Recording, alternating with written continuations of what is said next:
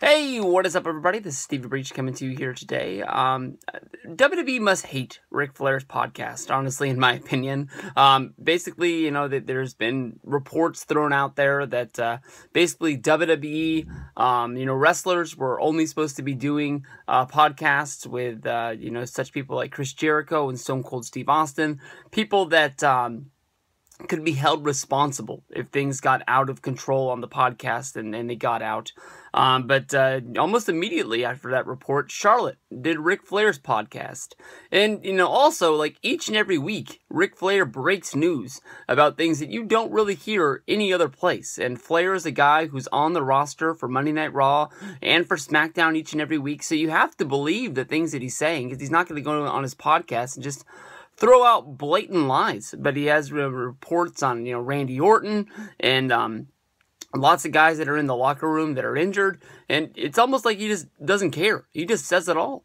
And on this week's episode of Ric Flair's podcast, he just tossed it out there that he's going to Dallas, he's going to be at the WWE Hall of Fame, and he's going to be inducting none other than Sting into the Hall of Fame. This is probably news that WWE would have loved to have broken on their own, seeing how they like to sort of make it's almost like the last Raw before Wrestlemania. They always announce the presenters, or if the presenter is almost as big as a star as the person that they're presenting, almost a lot like, when William Shatner put in Jerry the King Lawler, or when Sylvester Stallone put in Hulk Hogan.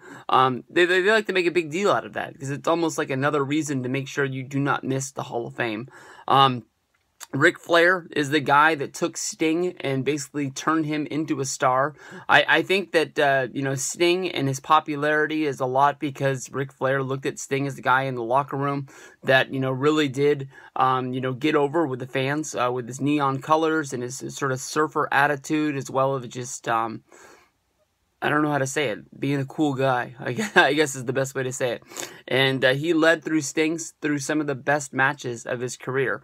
I don't think anybody has ever really put over Sting as being a great wrestler, but the wrestling matches that Sting had with Ric Flair, Clash of the Champions, I believe Great American Bash, those matches are matches that live in the history of WCW as being some of the biggest ones that they had throughout time. But I thought this was, a really big announcement for Flair to be putting in Sting. I don't think there's anybody else out there that could do it, honestly, in my opinion.